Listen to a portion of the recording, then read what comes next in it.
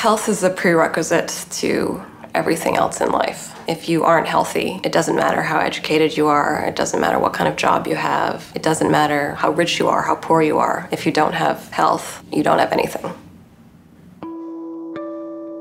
I grew up in Japan, the US, Afghanistan, Burma, Switzerland, and the UK. Growing up around the world and seeing injustice and seeing such great inequity made me want to help people. My name is Erica Kochi, and I lead innovation at UNICEF. In 2007, I was in a very rural village in eastern Senegal. It looks like desert for as far as the eye can see. Even though there was no electricity, no roads, people still had cell phones. And that's when I realized that we had a two-way communication device in the hands of people in the most remote locations. What coding allowed us to do was to build systems to communicate with thousands of people, hundreds of thousands of people even, around the world.